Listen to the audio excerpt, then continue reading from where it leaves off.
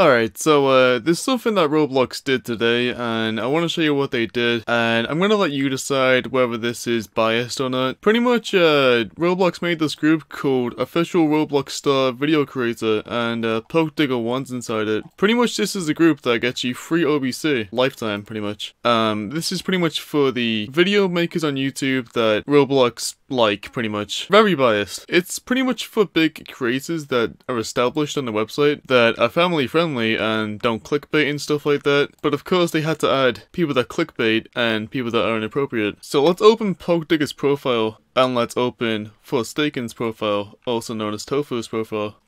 Let's go on the YouTube page. You know, I'm pretty sure this is all family-friendly, non-clickbait content, right? Giving out free Robux every 5 minutes. Spawning Damn-it-to-Casita with admin commands. Right after making Getting Verified on Roblox YouTube Star Program. And Damn-it-to-Casita in English isn't quite family-friendly. Let's go on Google Translate. Give me your little thing.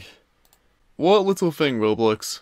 What little thing? And let's go on Tofu's profile, well, YouTube page. Oh, he did it as well. And there's a big trend of YouTubers clickbaiting Damn-it-to-Casita. And this is what Roblox are promoting. This is what they call quality content that isn't malicious or manipulative in any way. Because I'm sure he actually finds Damn-it-to-Casita. And I'm sure Poke actually finds Damn-it-to-Casita. Or somebody's little thing, as it says in English. The blue guest is back. Pretty much his friend that's using admin commands. Probably exploits. And he says that it's a hacker or some crap like that. And Roblox are promoting this. This is what they call good content. This is what they call family-friendly content that is great on the website. Betting away my Robux. Total to be paid out, 2,500,000. Wait, but isn't giving away Robux on group funds against the rules, Roblox? I'm pretty sure you banned Landon RB for that, right? Oh wait, but you don't like Landon RB, so you ban him, but you don't ban these guys, because they're your golden boys of Roblox. Landon RB's bringing in just as many players, but like, you don't really care. If I lose this bet, I lose 400,000 Robux. Testing Roblox admin commands, gone bad, with a censored bar. This is what you call family-friendly content, Roblox. But you don't allow people like Flamingo that do the exact same stuff. Half of these titles look a bit bad, yes, but it's all jokes. 1% of these videos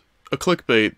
99% aren't, they're just entertaining videos that are funny and creative. Roblox doesn't actually look at what they're promoting, they just see titles and thumbnails and they pick and choose what they like. And they promote crap like this, like finding Damn-it-to-Casita in Jailbreak. It's actually stupid. Let's go on Tofu's page. We found out how to get free Robux items. This is what Roblox are promoting. Like, I have nothing against Tofu or Poke. I mean, I kind of do because they're clickbaiting scum, but the fact Roblox are promoting this. This is how they got the UFO for free in Roblox Jailbreak. Code, free UFO.